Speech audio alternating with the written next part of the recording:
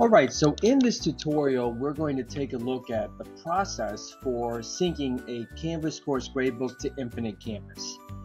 It is my preference and my recommendation to begin this integration or this process on the Canvas side first. And so we're going to walk you through the steps that it takes to figure it out on Canvas, and then we'll go over to Infinite Canvas.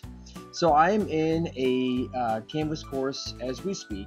And the very first thing I want to do is I want to go over to the assignments page and look at my assignment categories. Now on both platforms, Infinite Canvas and Canvas, you can create your own categories, assuming that your school district has given you that permission by default. You can create your own categories. And so assignment categories are generally used in order to communicate what type of assignment it is, or it is used in order to weight the grade based off of those categories. So classwork worth 50%, test worth the other 50%. That's the reason. If you're doing an average of all assignments in both platforms, then really you just need one category and you can just call it classwork. I will not focus this tutorial on the final exam for a variety of reasons, but one of them being that the two platforms treat the final exam differently. Canvas treats the final exam as if it's another assignment category and it's not separate from the term grade, whereas in Infinite Canvas, the final exam has nothing to do with the term grade. It is part of a composite semester grade. So I won't be speaking to the final exam. All right, so what I need to do over here is make sure that I do have, if you are doing a weight, that you do go in here and choose groups weight and figure out what percentages each category is worth in the overall weight of that grade. The example I have here is showing that classwork is 100% of the term grade, not the semester grade, because the final is not factored over here. So I'm going to set this at 100%. Okay, the next thing I need to do is I need to tell Canvas that when it is syncing with Infinite Canvas, which category to use on both platforms. So I've already done this. You can see a chain link here. This does show that a link has been made from Canvas to Infinite Canvas with regards to how this category will be treated. We'll show you how to do that. We're going to go up here to the three dots and choose Sync SIS categories. You will only have this option if your school district has fully worked with the two platforms and their engineers to get the syncing process set up. All right, so we're going to choose Sync SIS categories, and you will see this page here pop up, and it says, okay, we need to sync the categories. Now, I've already done this, so this is showing you what success looks like. If you've already synced them between the two platforms, then it will say synchronized. And so what you would have to do if that's not the case is you would have to first see your Infinite Campus section here. So this is the name of the course over in Infinite Campus. You will never have to choose that because Infinite Campus is the platform that is driving which courses even exist in Canvas and which teachers are assigned to teach them. So this is already showing me that this course is already matching an Infinite Campus course with a similar name. Now, what I need to do over here is I need to say, okay, in Canvas, I'm calling this category classwork. What do I want to call it, or what category is its equivalent over on the Infinite Campus platform? I strongly recommend that you use identical names to reduce any kind of confusion or translation between the platforms. So because I call it classwork in Infinite Campus, I made sure to call it classwork in Canvas. So by choosing that, it will then say it's synchronized after a second or two, meaning anytime I send over an assignment from this class, Canvas is going to tell Infinite Campus to use the classwork category over on that platform. This will also help reduce the chance of getting an uncategorized assignment button appearing over in Infinite Campus during a sync. So you're saying from now on, anytime an assignment in Canvas is given the classwork category, Infinite Campus will treat it as a classwork assignment over there. Okay, if you have not chosen these before, you will have to press this blue Sync Categories button down here to make this semi-permanent. All right, I will close that out. So that is ultra important in helping to reduce from having to do any manual work over on the Infinite Campus platform. All right. The other thing you need to do is that when you are making assignments, I'm going to go down to one that's live here, we need to make sure that the assignment meets the requirements. So let me go pull up an assignment and go to its edit view so you can see what all is required. Every assignment has to have a name. It does not have to have a description at all. That's just being communicated to the student. So it has to have a name. You have to give it a point total. Then you have to say what category it is, especially if you're doing weighted categories. You need to make sure you choose the category that's appropriate. Then you want to scroll on down and make sure that it says include this assignment's grades when syncing to your school's student information system. Our student information system is called Infinite Campus. That's a required check.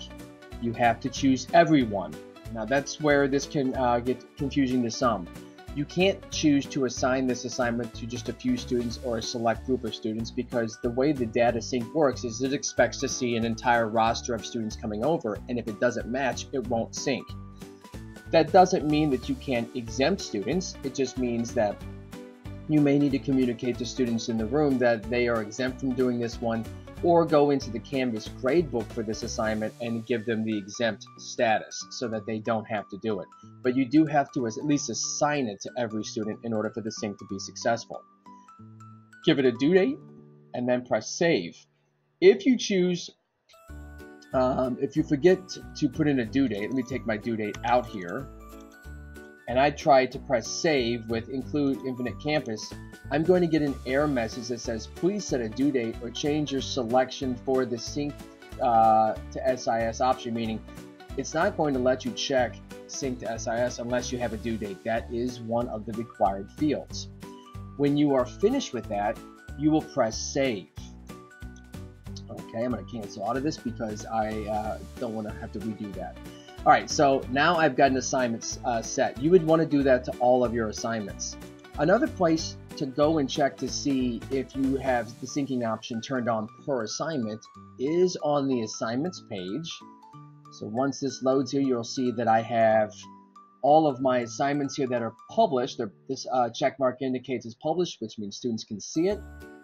You can see here I have a title, I have a module name here, I have a due date, and I have points. So the only thing that's left to be required is to turn on this option here. And because we did it on the settings page, this is already set. If you go through and you notice some of these in here do not have a check next to them, that would either mean you didn't check the box or that assignment is not eligible for syncing because it doesn't meet one of the requirements. So you notice over here on the left, I don't have a due date yet for this assignment or any of these future assignments. Therefore, it doesn't meet the requirements and I can't sync it. So if I were to choose this option, I will get an error message that says unable to sync with Infinite Campus. It's missing a due date. So I'm really pleased that Instructure has added in that feedback so that students aren't wondering why a sync didn't occur for an assignment. So you get that up front now. Okay, so what I'm going to do next is I'm going to add in some scores and then show you how the syncing would take place manually and with a nightly sync. So what I'm going to do is I'm going to go over to the gradebook, and the assignments that I've assigned for this particular student and class is those that are 6.1. So I'll scroll all the way down here. Here's my 6.1. This student looks like they've got a 5 out of 5 on that one and a 5 out of 5 on this one, and I'm just going to keep entering in these scores as I see them. Alright, so nothing new there, right? You're just entering scores as you normally would. You could still use the speed grader and open up the entire class. This is a class of 1 student. It's an independent study class, so I don't have any more students in there. Okay, so all of my grades are in there. When you are ready now, we have the option to do a manual sync right now, so an on-demand sync, which you can do 24/7. And then secondly, we'll talk about how to set up a nightly sync so that any changes you made throughout the day automatically get sent over at night. So to do a manual sync, we're going to go up here to where it says sync. And then it should say sync to and whichever product you're using. We're using Infinite Campus, so I'll press that. And a box will appear. This box here is going to show you all sections. So if you cross-listed this particular course with multiple sections, you could choose to sync only certain period grades from the cross-listed course. In this case, I only have one, so it'll go to all of them. Then I can choose which assignments I want to sync. So I'm going to choose all, but you could uncheck certain ones. This shows the due date for the assignment, and then this right here says last sync. As I continue to sync or do multiple manual syncs, this will show me the most recent successful sync. If you do not see an assignment in this list that you expected to see, then that would mean it doesn't meet one of the requirements. It doesn't have a title, it doesn't have points assigned, it doesn't have the sync box checked, it doesn't have a due date, and it's not assigned to all students. So that would be something you would have to go back and correct. All right, to do the manual sync, we'll just press post grades. Okay, and this is telling you that it is scheduled to take place. So a lot of school districts using both platforms, so you're essentially in a queue. I haven't found the queue to be all that long of a wait, so I'm going to show you what this progress page looks like. And you can see here, it tells me grade pass back, which is what the syncing process is called. You're passing grades from one platform over to the other one. It tells me the name of the course. So this is actually the same page you can view for all of your courses collectively. So if you've done a sync in multiple classes, you would see that. It shows me the date and time when it was completed, how many assignments. So 4 assignments were 100% successfully synced, and they made it over into our Infinite Campus, which is our SIS system. I can see the number of assignments, and then if I click on completed, it gives you kind of a visual graph of that same data. There is a warnings tab up here. This will let you know if something failed.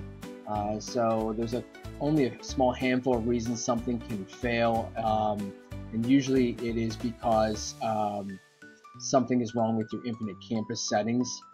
So I won't dive too much into those. Most of these other tabs here are just kind of showing you the data visually in different ways. So you can see here, this is getting very specific per assignment and showing you that it did successfully sync.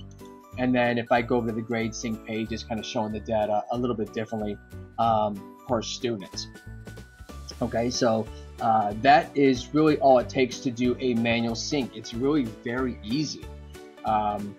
In order to set up a nightly sync so that it catches anything else I continue to enter in the gradebook for the rest of the day or the rest of the week, I would go over here to where it says grade sync over on the left.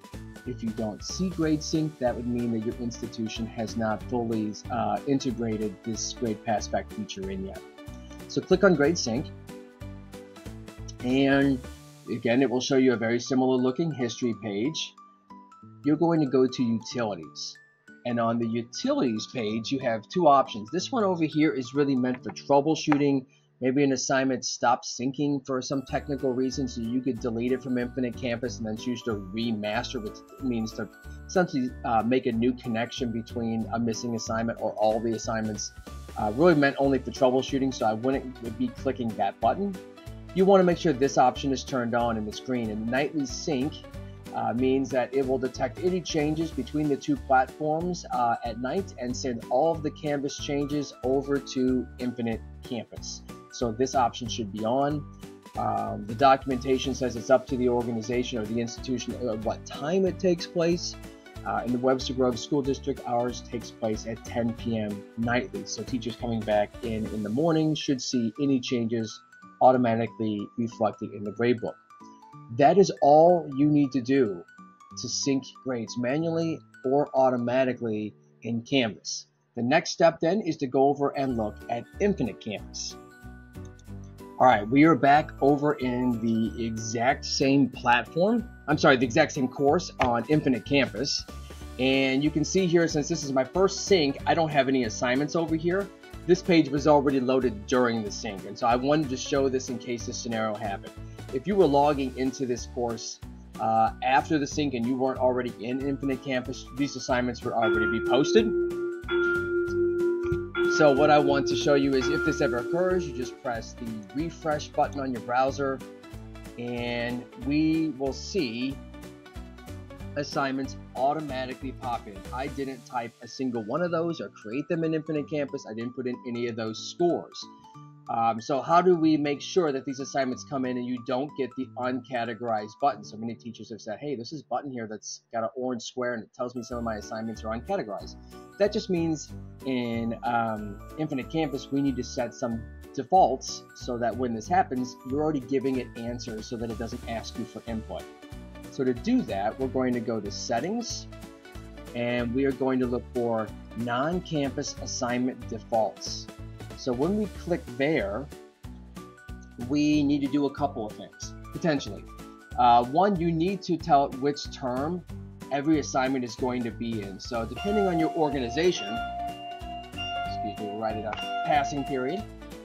So you need to say which term every assignment is in. So the exam is actually in its own separate term. So we're just going to say term for every assignment so that our Infinite Campus is never waiting for that answer. If you have weighted categories, multiple categories, then you don't want to assign a default. Let the category you chose in Canvas naturally come over and get selected. This particular course, I only have one category, so I just went ahead and defined it as the default category. So weighted category teachers, you're probably not going to want to set a default category, but Canvas communicate that as you've chosen those options on that platform. In this category, or this example, with an average of all assignments with one category, I just went ahead and defined it. And then I just press save, and now this is going to automatically sync every single day. That's all there is to setting up grade passback or data syncing between Canvas and Infinite Campus.